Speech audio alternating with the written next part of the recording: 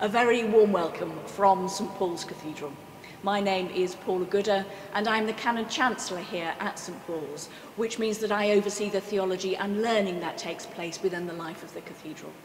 Now, normally, at this point, I would be welcoming hundreds of you under the dome as we ready ourselves to listen to our speaker. But of course, at the moment, this isn't possible. So instead, we have pre-recorded a conversation between myself and Timothy Radcliffe, which you will hear in a few moments.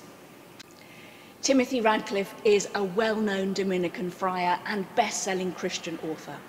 He has written a large number of books, and the book we'll be discussing today is his most recent book, Alive in God, A Christian Imagination. As you will notice, our conversation ranged widely from Catherine of Siena all the way through to Bette Midler, taking in music and novels and theology on the way. You'll even discover why Timothy nearly got expelled from school and what he was reading at the time. This is the first in a series of conversations, and we're still working the technology out. So you'll notice a couple of times in the conversation that the sound crackles, but we hope that you'll still be able to know what's going on through the captions. We've now fixed the problem and hope that for the next two conversations, the sound will be perfect. Our conversations coming up are with John Swinton, talking about his book Finding Jesus in the Storm, and with Bishop Sarah Mullally, talking about her new Lent book.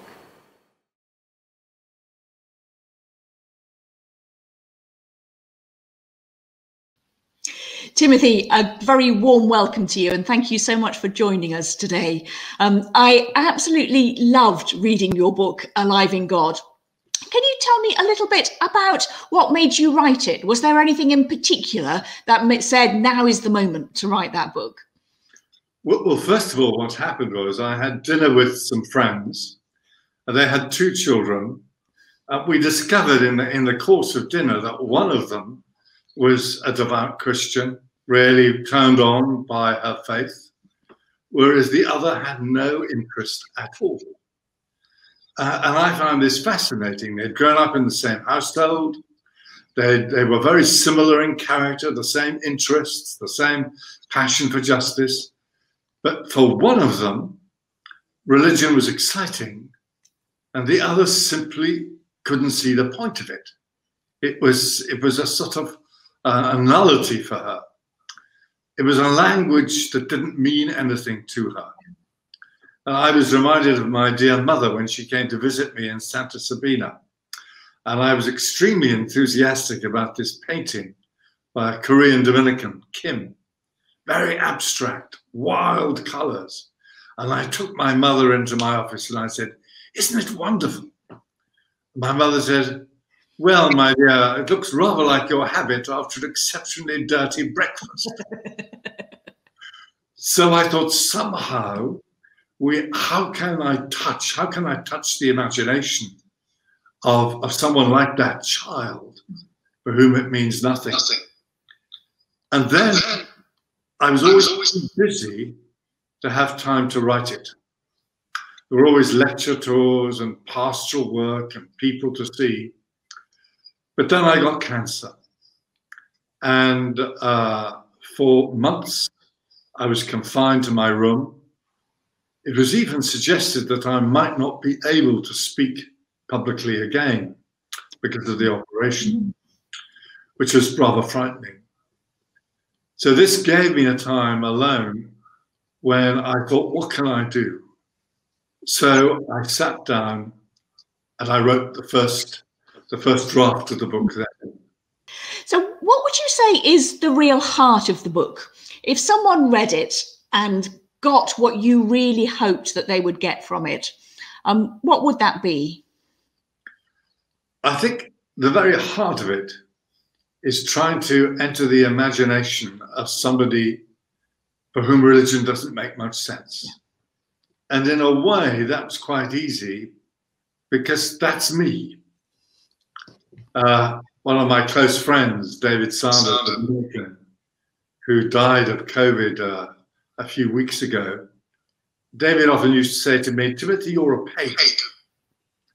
And in a sense, he's right. I'm not a naturally pious person. liturgy doesn't get me excited. I don't boil with excitement about going to Mass on a Sunday. So a lot of my own my own imagination isn't very religious at all. In fact, I like to tell how I was almost thrown out of school for reading Lady Chatterley's Lover during benediction. That's very funny. So, I think I'm very much the sort of person who has to say periodically, I believe, help my unbelief. So I was having to look carefully at my own struggles, if you want, to make sense of my life. That meant looking for God in the ordinary. I love that phrase from George Herbert, Easter in ordinary. And trying to find that religious experience isn't something apart, you know. Religious experience, the hints of transcendence, they're there in our ordinary lives, in our ordinary falling in love and enjoying life and friendship and having feasts and being with friends. All this is part of our journey to God. And I found struggling to understand, to come to terms with the non-religious imagination. There were two areas that particularly fascinated, two of the chapters that I most enjoyed reading. One was the question of violence, and the other was the question of liturgy. Because I think we live in a very violent society. It's filled with verbal violence. We're more and more aware of the violence against women, the violence against children, which is the terrible affliction of sexual abuse, violence against the planet. And what I came to realize was that in our violent world, Jesus appeared as the one who said, "Put down your swords." And at the very heart of early Christianity was this non-violence. And that this is something that can speak to our society very powerfully. It's something that speaks to me very powerfully when I'm grappling with my own bits of unbelief. How to return to the non-violent Jesus who has God's deep tranquility in his life. And the other area, of course, was the liturgy, because I'm not a naturally liturgical person. And other people get so excited by copes and berettas, but they rather turn me off. I don't know about St. Paul's. And therefore, I had to come to reflect on worship. Because I think we all worship. We all have rituals of worship. It might be money, might be sex, power. And God is the one whose worship is liberating. God is the one who, when we worship him, he says, "Stand up on your feet." He's the only one who sets us free in our worship. So beginning with violence and with liturgy, I tried to find the way in which the barriers between, should we say, the non-religious and the religious are overthrown. And anyone who helps us to understand those helps the religious imagination, our allies. That's why when I want to think about some topic in theology, I think, who are the poets, who are the novelists, the filmmakers, the blog writers, who are going to help me to come alive, to think creatively. Anybody creative, it seems to me, is the ally of the religious thinker. So, Timothy, I think that whole idea about imagination that you just mentioned is particularly interesting. And it's clearly the key to this book. It's in the subtitle and it bubbles all the way through your narrative, really. But isn't the word just a little bit dangerous? Aren't there too many people who think that we already imagine God? So can you tell us a little bit more about what you mean by the word imagination? Yes, Paula, this is an objection that I've received from time to time. We're all just making it up. I've tried to avoid long definitions because I think they can be off-putting. But perhaps I could just say this: there's imagination, there's the imaginative, and there's the imaginary. By imagination, I simply mean a way of looking at things. It's the world you inhabit. So when I was a young student, I had the great joy of going to live in Paris for a year. And I loved trying to live in a French world. I used to go to cafes and smoke a gauloise and have a little glass of beer and read Le Monde and pretend I was French, to be French, to see a French world.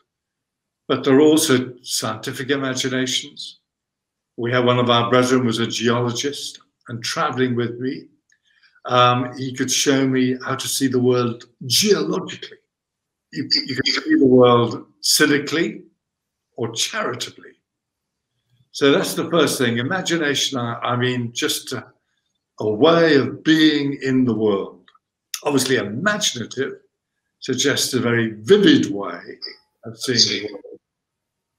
And imaginary means that you made it up. But of course, they're not exclusive. If you take The Lord of the Rings by Tolkien, it offers an imagination, a Christian imagination as it happens, because Tolkien was inspired above all by his Christian faith, the Eucharist. It's also highly imaginative, but it's also imaginary in a sense that he made up that world. But it's an illuminating one. Or Harry Potter would be the same thing. And alas, I'm afraid I am not the uncle of Daniel Radcliffe. And I'm just offering a Christian imagination. This is my Christian imagination. And there are many forms of Christian imagination: Protestant, Anglican, Catholic, Orthodox, medieval, modern. So this is just one example. But what I would say is that all Christian imaginations have this in common, is that they are open. They're not reductive. Because a characteristic of modernity, I think, is the temptation of fundamentalism. It could be scientific fundamentalism, the temptation to think that everything can be reduced to scientific terms, or economic fundamentalism. It's the market. It's the economy, stupid. Or even worse of all, it could be religious fundamentalism. The fact that our religion becomes reduced to a very literal, narrow meaning of some text, whether it's the Bible or the Quran or anything. But I think a healthy Christian imagination is always open. It's always opening doors. It resists what Mary Midgley, the Newcastle philosopher, called nothing buttery. Nothing is nothing but economics or whatever. It takes the roof off. I loved a novel by Emma Donoghue, Room, in which she describes this woman kept in a small shed with her son, and they escape. They go out into the open air. They breathe fresh air. Now, it seems to me that a healthy Christian imagination is like that. It releases you from confinement. It takes you out into a world filled with colour and oxygen. So there's something about creativity in imagination then, something that sees the world in a bigger form and draws us onwards, would you say? Absolutely. If we're made in the image and likeness of God, I think that doesn't mean to say that God has got a couple of ears and a mouth and so on, though he came to have one in Jesus Christ. But what's essential is that we share a little bit of God's creativity. And that chimes in, doesn't it, to the strand that runs alongside imagination in the book, the Alive in God strand. I think one of the things that I really love about how you express things in the book is this whole strand of living fully. the fullness of life that you get. Can you talk to us a little bit about what that means for you and why that's so important in the book? I love the phrase in Deuteronomy when God says, I put before you life and death, choose life. And I think the whole of our faith is really choosing life. Jesus said, I came that they may have life and have it abundantly, not survive. Jesus didn't say, I came that you may survive and survive abundantly. But what does it mean to be alive? And it's not just a question of the heart beating, you know, the lungs filling and emptying. Being alive starts with our bodily existence. I think we are bodily. Thomas Aquinas said something wonderful. He said, non sum anima mea. I am not my soul. We are bodily beings. And so I think in a world, a society, which is often very ambiguous about the body, there's a lot of hatred of the body, a lot of fear of the body, a lot of illness associated, alas, with the body. I think Christianity, if it invites us to live, says also, don't be afraid of your bodily life, your breathing. The whole drama of redemption begins and ends with breathing.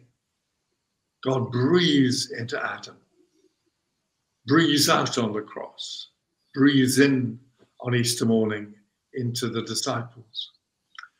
And I think all the aspects of our bodiliness, our touch, our sense of sight, our faces. Christianity is the religion of the face, the physical human face. Spiritual life, I think, is learning to be a face and to see faces, and of course facing death as well. But there's also the question of being emotionally alive. Ezekiel says, I've taken away your heart of stone and given you a heart of flesh, a fleshly heart, which therefore can feel pain and joy. So we have to come alive emotionally, creatively, as I said. So the opposite of being alive, I don't think is necessarily most radically being dead, because we all die and we hope, believe, we rest in the Lord. The opposite of being alive is to be a zombie. And that's why I wrote the chapter on affliction. Affliction, the favorite word of Simone Weil, the wonderful mystic. She said that she met in the factory people who had become zombies, slaves. I'm really interested by your connection there between bodies and spirituality. It's something I've long been interested in as well. And it causes me to wonder, what would our prayer lives, what would our spiritual lives look like if we were more serious about our bodies? Are there things that we need to do differently? Because often I feel that when we talk about spirituality, we kind of mean stuff that's not your body. It's not connected to how you live in your body. And I wonder if you've kind of reflected on that at all. Well, certainly St. Dominic, the founder of the order to which I belong, he has his 9 ways of prayer, and they're all bodily. They're all physical. Yes. They involve kneeling and prostrating and standing up and stretching out your arms. And when I joined the order, our prayer, when we recited the office, was very bodily. We were always bowing and standing. And at last, I think we made a mistake after the Second Vatican Council of thinking that it was mental prayer. And I think C.S. Lewis, perhaps more than anybody, deeply realized how physical prayer should be. In the Screwtape Letters, you know, the wise old demon says to the young demon, always let them make the mistake of thinking that their prayer has nothing to do with their bodies. So how we sit, how we breathe, these are all absolutely fundamental dimensions, I think, of the life of prayer. And I think, thanks be to God, we've received much from the East. I started practicing yoga when I was 16 at school. and have practiced it on and off. And I think that yoga has been immensely enriching for a lot of people in rediscovering how to sit, how to breathe, how to be in our prayer. One of the things that absolutely fascinated me when I was reading the book, and of course, I would love this because I'm a New Testament scholar, but I loved how you told the story through the lens of the life of Jesus. You know, how it kind of, I'm doing this with my arm because it's an arc of the story, isn't it, through the life of Jesus. And can you just tell us a little bit more about why that felt important to you to do? There seems to be something really quite significant in the way in which you've kind of stitched all of this together through the lens of the life of Jesus. Well, what he usually says at the beginning to any of his disciples is, come, follow me. And that's the invitation to embark on an adventure. And so often we're reductive with Christianity. We reduce it to being a moral, an ethics, a discipline, whereas it is a setting out. And it's a setting out on an adventure, which makes Gandalf's invitation, I think, to the hobbits look very tame indeed. And all the way through the story, you see how he takes us in different stages. At the beginning, basically, he is a healer and he is an exorcist. Very standard things in first century Palestinian Judaism. But these are just the initial steps. He's preparing himself for the great combat against evil in which his life will culminate. And so we see as he sets out to Jerusalem that we have to travel with him. Forgiveness. I love the fact that forgiveness is not just letting go of the past and wounds. It's actually embarking on an adventure. It's refusing to let yourself be cramped caught by what has happened in the past. It's refusing to be caught, trapped in resentment. I think back to that extraordinary scene on November the 15th when there was that terrorist attack in Paris. And the next day, Antoine Léry, I think he was called, spoke about the death of his wife, Hélène. And he said, I will not be trapped in hatred. I will not be trapped in fear. He was going to go on living. And as you know, Paula, as well as I do, we live in a very scared society, which is filled with health and safety regulations, which is scared of adventure, which always wants risk assessment every time we do anything. And in such a society, I think, the adventure to which Jesus summons us is frightening. But we must embark. One of my favorite Dominicans was Herbert McCabe. We lived next door to each other for almost 20 years. And Herbert loved to say, if you love, you will get hurt. You may even get killed. If you don't love, you're dead already. So let us embark on the adventure, which is that of forgiveness and ultimately of getting hurt, of being vulnerable, and of sharing the victory over all that may mortify us, all that might make us into zombies. I loved the whole book, actually. I was absolutely gripped by it. But there was a chapter that really snagged my attention. And I kept on coming back to it time and time again because it snagged my attention so much. And it was the chapter on growing up. There was something that resonated very profoundly with me, that idea of the importance in the life of discipleship of growing up and becoming mature. I'm wondering if you would just like to talk to us a little bit about why for you growing up is significant, because it did feel like it was an important moment in the book. I mean, what happens if we don't? I think growing up is so important because we live in a crisis. I think our society is going through a crisis of childhood. I think the whole sex abuse crisis is symptomatic of a society in which children often don't get their childhood. and grown-ups don't often grow up either. Children get sexualized, and grown-ups get infantilized. And so the adventure of growing up is a fundamental one, I think, for our society and for our church. Given the history of abuse, how can we dare to talk about it? I hope that because we fail so badly, we can learn to do this well. And I think one of the first things about being a child is that they have to have time. They have to have time to grow up. They have to have time to make mistakes.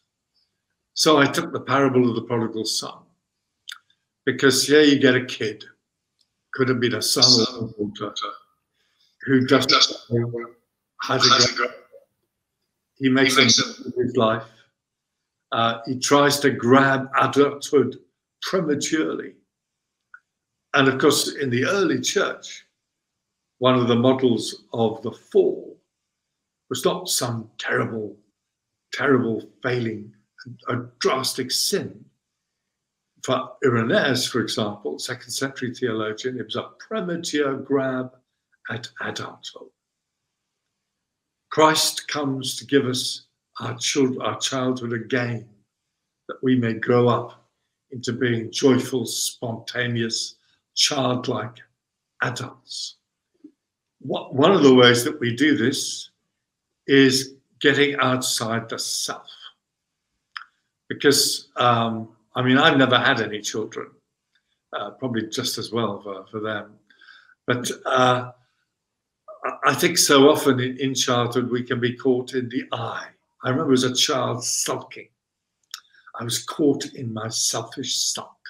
I was the center of the world. The eldest son, at the end of the parable, he's a child trapped, sulking on the edge of the party. How do we release people from this narcissism?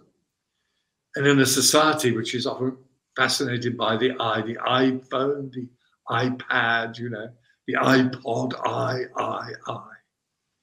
So learning to let go of the center. I always love that line, Bette Midler from The Beaches, when she says, "That's enough about me. Let's talk about you. What do you think about me?"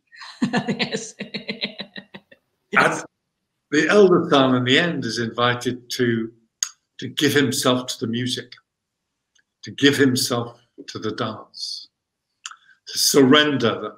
I came across a song the other day, "Surrender to the Boogie" by the Mojo Machine. And that letting go is the liberation that we need.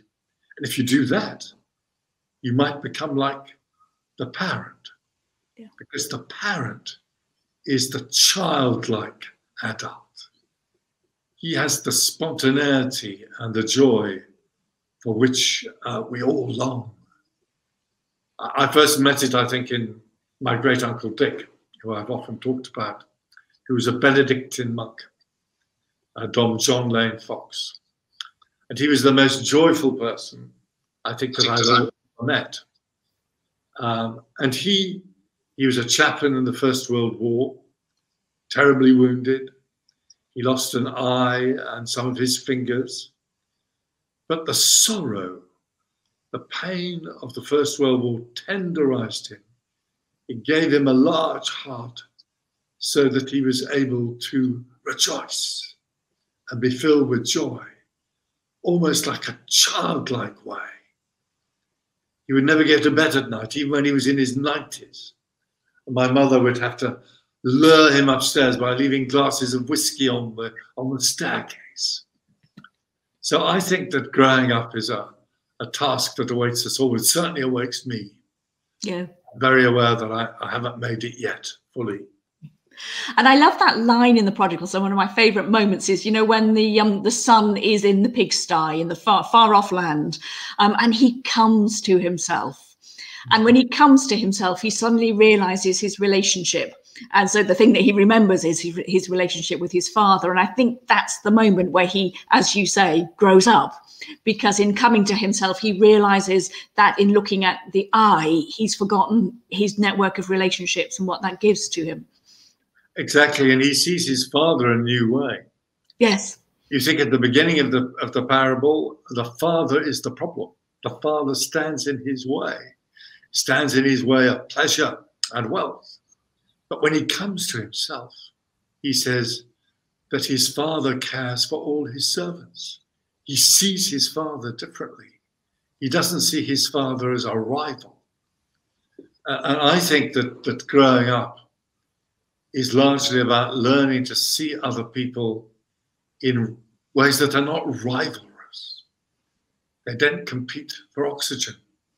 In fact, they give us oxygen that we may live.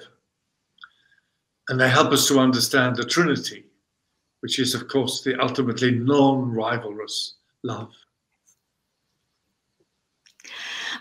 One of the things that is also absolutely fascinating about this is of course, you are a Dominican, and the Dominican order is about teaching, and particularly teaching dogma. How do you think dogma relates to imagination? If you'd asked me in advance, I'd have said, well, they don't really go together. But as I was reading the book, I began to see how they do go together. And I was wondering if you'd like to talk about that for a little bit.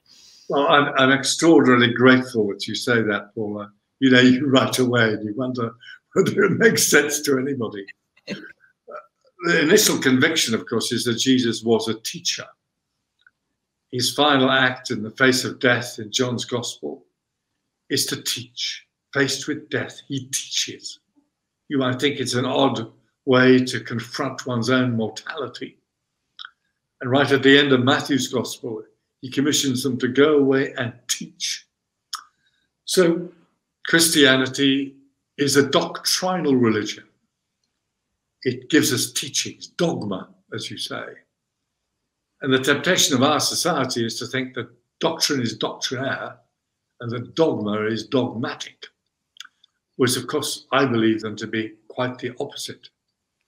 I think good dogma opens the imagination. It says, don't go down this road, it doesn't go anywhere.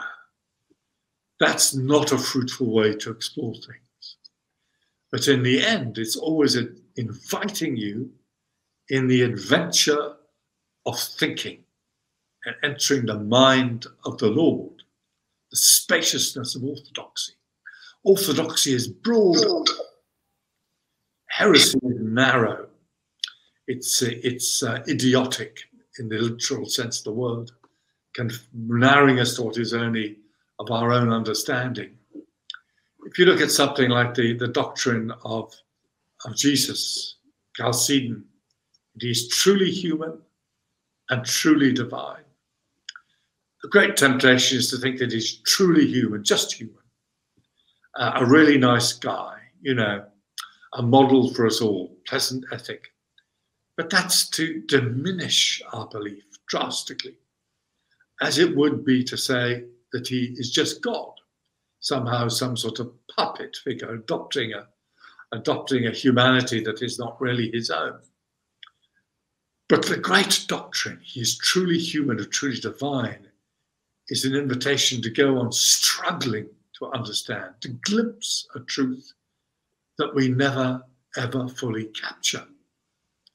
Perhaps we only best express it when we get most poetic, straining at the edge of language. Think of the Trinity. It's not basically about numbers, you know, like counting the number of angels on a pinhead in that mythical story. The doctrine of the Trinity takes you into the mystery of a love which is both mutual and outturned, which is the Father and the Son, but it overflows to all of us. And that's a truth which we can only explore, I think, in the end, artistically. That wonderful book by Sarah Copley, which I so love, I think it's called God, Sex, and Doctrine, something like that.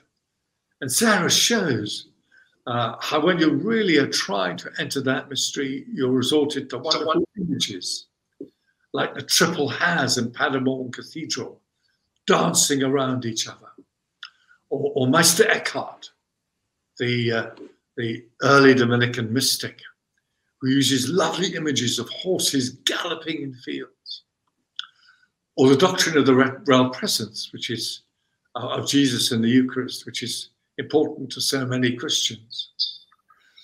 Aquinas knows how you can get it wrong, but perhaps when you want to get it right, he shows this best in his poetry.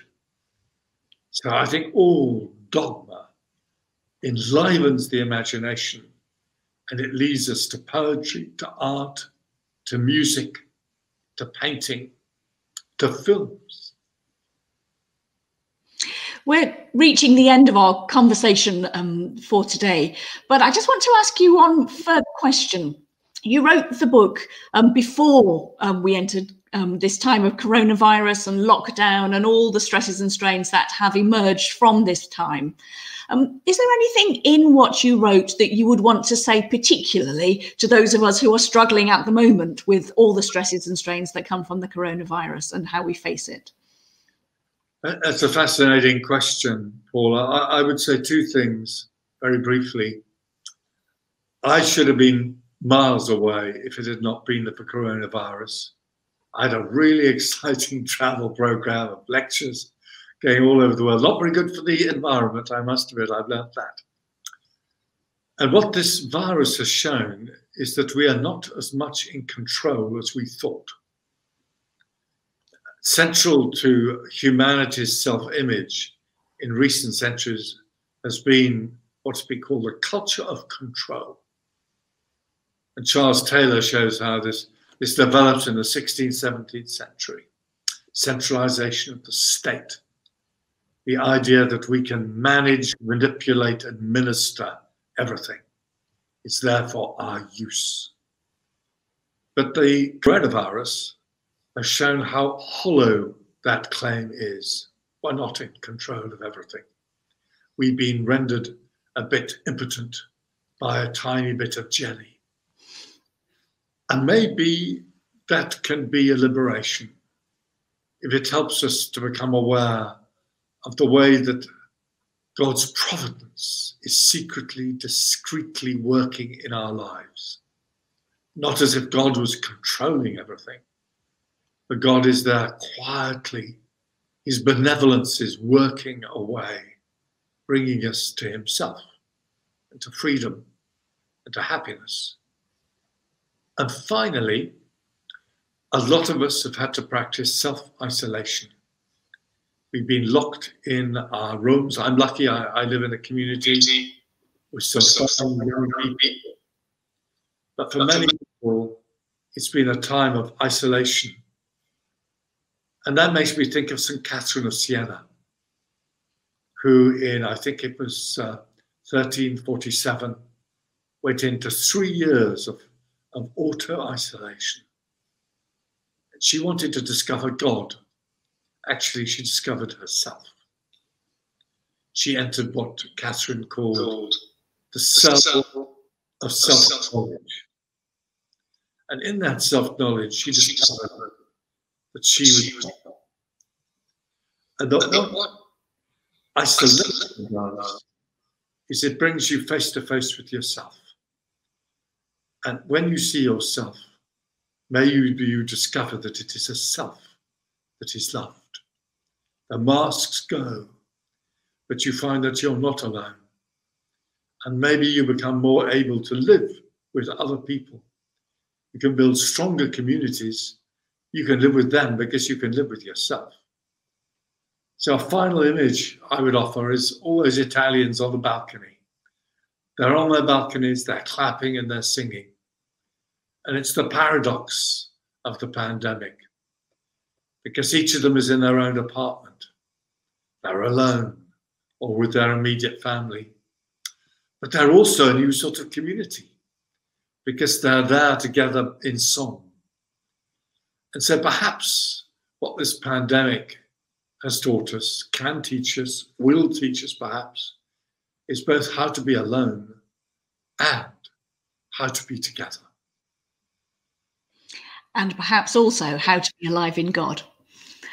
Timothy, thank you so much for your conversation. It's been a real pleasure, and I'm sure everyone has enjoyed it as much as I have. Thank you.